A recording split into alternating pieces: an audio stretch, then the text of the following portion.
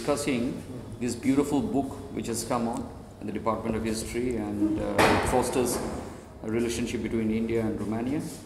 And this is Between Two Worlds, Romania and India, Essays on Expanding Borders Through Culture. Gligor and Lipi Ghosh, Dr. Lipi Ghosh. So I would ask Madam Gligor first about how this book came about. I mean, it's a result of a seminar, a conference. And, yes. And what are the historical points that you have covered in this book?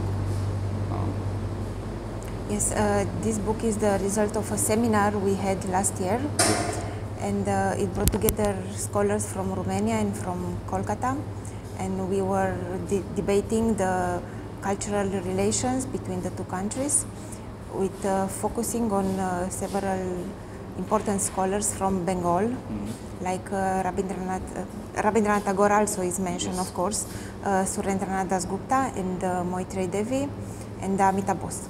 So this book is about them.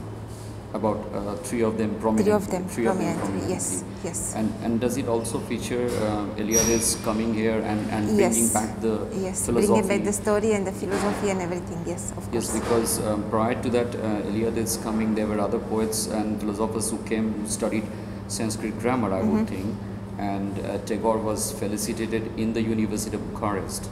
Yes, he was in Romania in 1926. Yes. He received an honorary doctorate from there. He also met the king of Romania, during the time Romania had a king. Yeah. And he was very pleased to see many people, because during his visit, the Bucharest was full of people coming there just to see him. Yes. Yeah.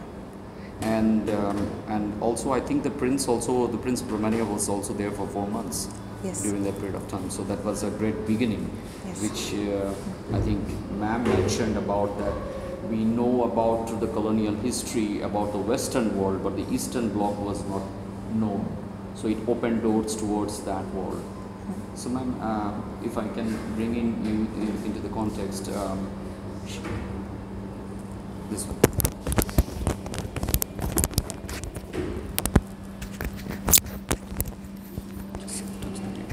Yeah.